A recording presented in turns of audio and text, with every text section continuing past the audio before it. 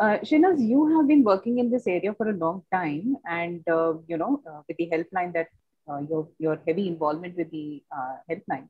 So, what do you think is the most helpful for people in distress, especially when we are talking about this kind of an anxiety that is coming up, and the long sadness that follows after that, along with certain guilt that, like Dr. Avinash said, that I was not able to do enough, basically.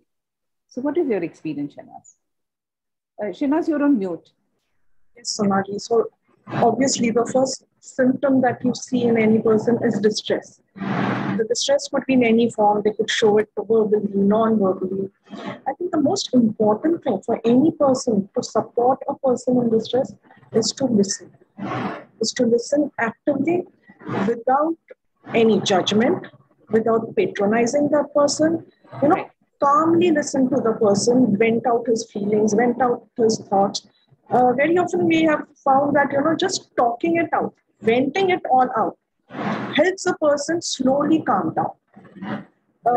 Very often, you have this whole myth about you should not ask about the word suicide.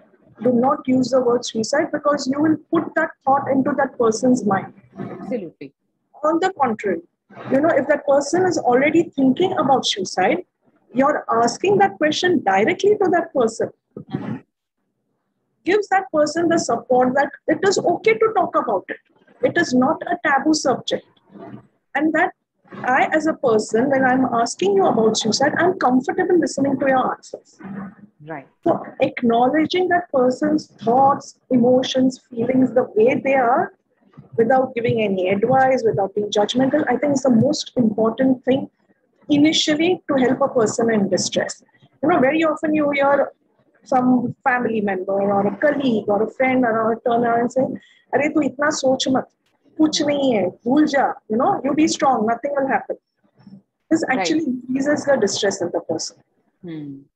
So once you are able to alleviate the distress to an extent, it will also help then to guide that person to a mental health professional.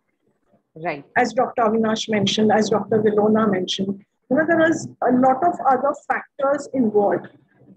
Absolutely. There may be a hereditary factor, there are the environmental factors, which at least needs a screening from a qualified mental health professional.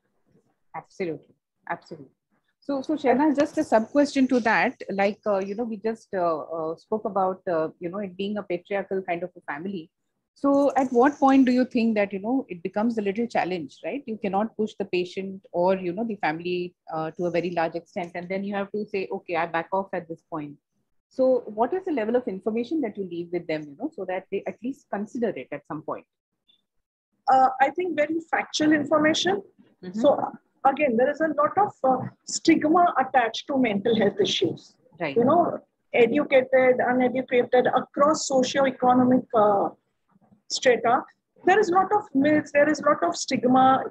Families don't want, if somebody is suffering from any kind of a mental health issue, that it should, it's a taboo. You don't want it coming out of the four walls of the house. Absolutely. So educating the family and friends is very important.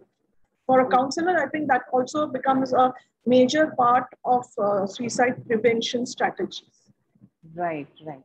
Okay. And explaining, very often when a person is distressed, you have a family member or a friend or saying, "Arey wo aisi hai," she is just attention seeking.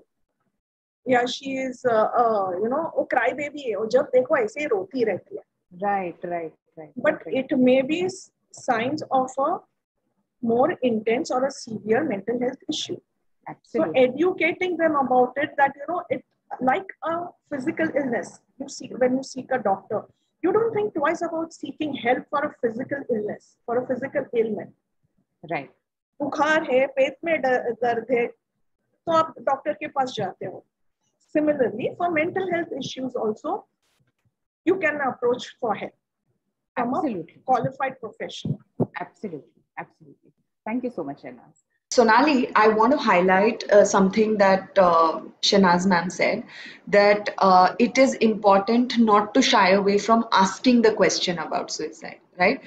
I think in my experience, at least 80 to 90% of the times I've asked that question, the answer has been yes. Hmm. And the family members and friends and everybody are looking at us ki kuch mat bolo, kuch mat bolo. But we know that if we don't ask that question, Right. then it doesn't help us diagnose, or it doesn't help us make it clear to the patient and family how serious the problem is, right?